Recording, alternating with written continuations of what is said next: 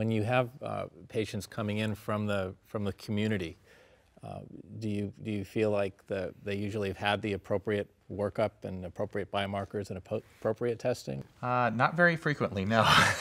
I think that I see more of a shotgun approach there, where once they have a neuroendocrine tumor, they start grabbing urine tests that they may have heard of and get an entire battery of every pancreatic neuroendocrine marker they've heard of, and I tend to narrow that down very quickly based on the clinical picture. Let me take that one step further. If we go to the way that patients are diagnosed and how they do get referred in, are there any patterns that you see? Are there any symptoms that seem to be driving diagnosis? Are these most of your patients diagnosed incidentally? Any pattern that you can describe? I studied that. I looked at, for example, with the patient, about 115 of my abdominal carcinoid patients, we did an exhaustive search, getting all their records and going back. And we defined very specific criteria for symptoms that we said we could really attribute to their carcinoid tumor.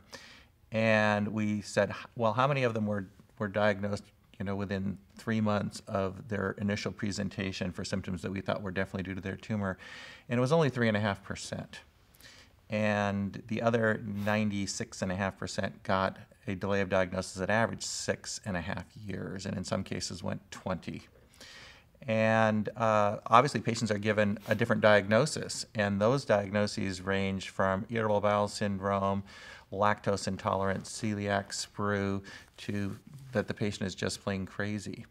And it seemed like the more indolent the misdiagnosis was, like celiac sprue or lactose intolerance, the longer the delay was. If the patient was told they had something like acute appendicitis, well, obviously if you didn't find appendicitis on the pathology, you were thinking something serious when you were making that diagnosis. So the pursuit went on, and there wasn't such a long delay of diagnosis.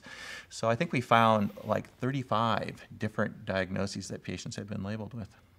Do you think that this delay is related more to the fact that people in the community just aren't thinking about carcinoid, or something intrinsic about the tumors that makes them harder to find than other? I think it's both. We have our little moniker that if you don't suspect it, you can't detect it, and that is certainly true. And on the other hand, when we just have a primary small bowel tumor, that's going to cause some cramps after eating. Sometimes what I do inside the abdomen is I'll give the little primary tumor a pinch, and about a minute later you can actually see the loops of bowel flushing and writhing. And I think that's what people have been complaining about for the many years. When they just had a primary tumor and they would eat food and it would irritate the tumor, they would feel these internal discomforts, but no one can see this on the outside. So they complain about it, and that gets labeled as irritable bowel syndrome and lactose intolerance and food allergies and the like. They don't get diarrhea and flushing until they have metastatic disease to the liver, typically. And a CAT scan, which would easily find the tumors, is not the first, second, third, or fourth test we get for diarrhea. Women, I think, have a disadvantage in that the disease tends to peak in the 50s to 60s when they're going through menopause. So many of the women are told that this is menopausal symptom, or menopausal hot flashes. I think it's a combination of the natural characteristics of the disease that make it very difficult to diagnose, and a lack of general awareness of not thinking of it in the first 5 or 6 diagnoses.